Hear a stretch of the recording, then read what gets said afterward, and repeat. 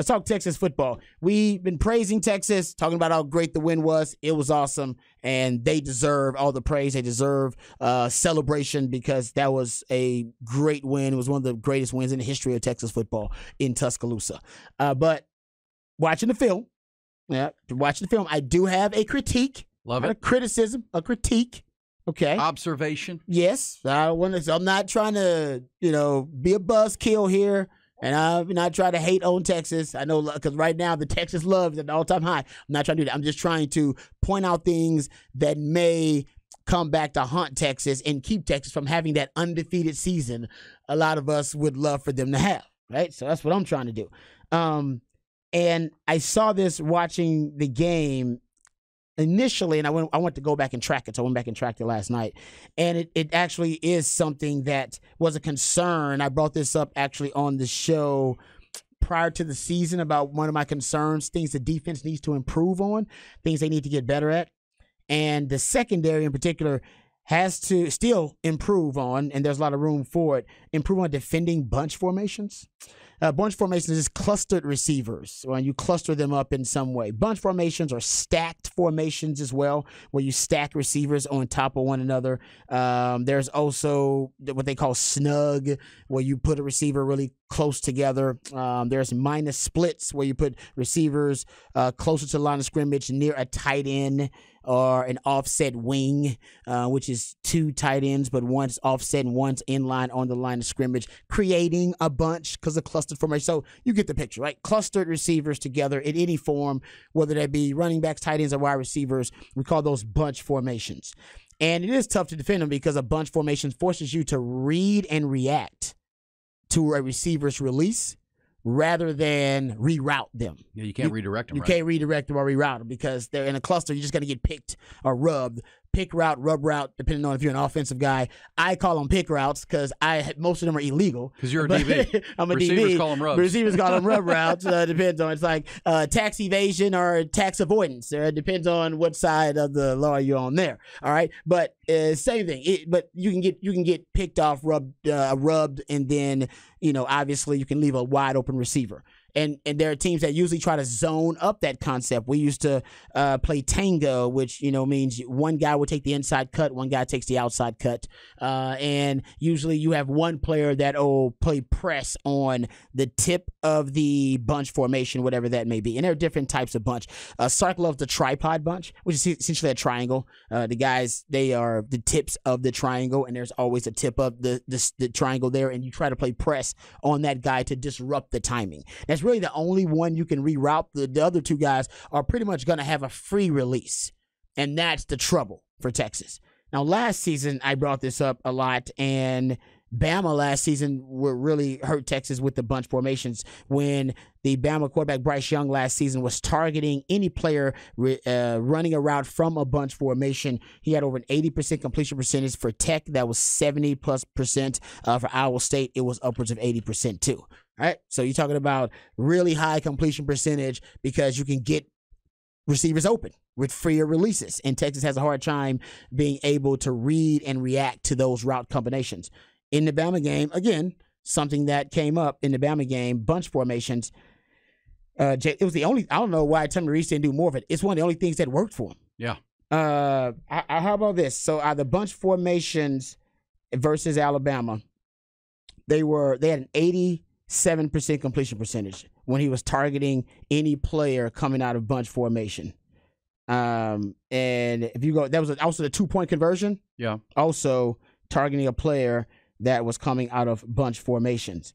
If you go look at total, look at the last two games, and in the Bama game, by the way, 24. If you go look at it without the 2-point conversion, you're looking at a 24 yards per attempt targeting bunch formations.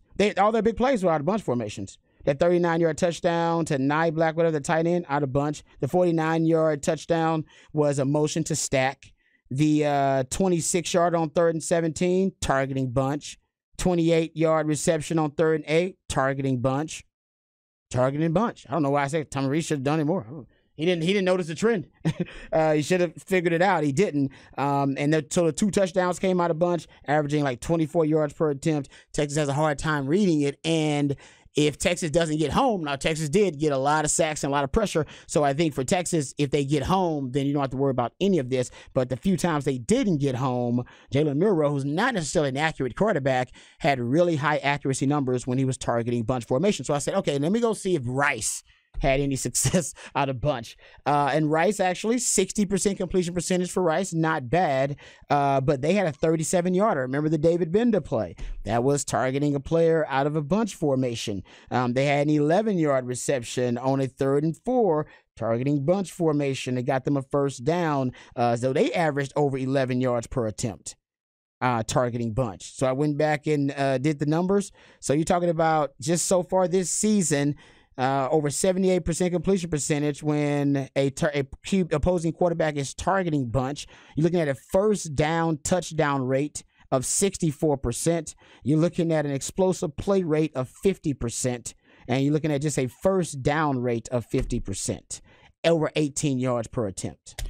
Something to targeting watch. bunch formation. So like I said, it's a critique. I'm not being critical. Well, Defense playing really well, but that's something to watch. And by the way, like I pointed out, it was an issue last season as well. And Tech Bama did it first, and Tech really exposed Texas in it. Oklahoma State used a lot of it too. They didn't have as much success, but they used a lot of it. Iowa State used a lot of it and had a ton of success versus Texas. And you can see early on, it was one of the only passing concepts that worked for Bama. So you will see it again. I'll watch film of Wyoming to tell you if Wyoming does a lot of it. Even if they don't, they're going to do a lot of it versus Texas because it's one of the concepts that works. I will point this out, though. I did tweet out before the game that Texas coaches need to be concerned and worried about the bunch sets for Alabama because they could run, not bunch sets, but sorry, the empty sets for Alabama, and worried about Jalen Milroe as a runner. I threw that out there, and I said, Texas needs to have a plan for it. I went back and rewatched all of their empty sets from the game, and yeah, it turns out they did have a really good plan for empty. And Alabama, they were 3 of 6 throwing out of empty formation. They did have some big runs out of empty, 3 rushes out of empty.